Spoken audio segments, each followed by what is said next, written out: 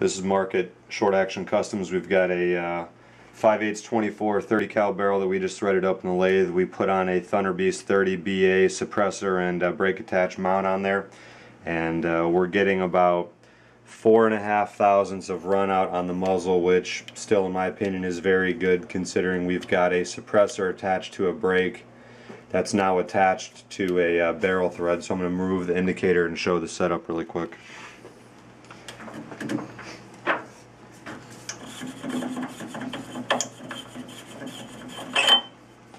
And again, about 4.5 thousandths. That's a pretty good run out on the exit bore for a brake attached suppressor.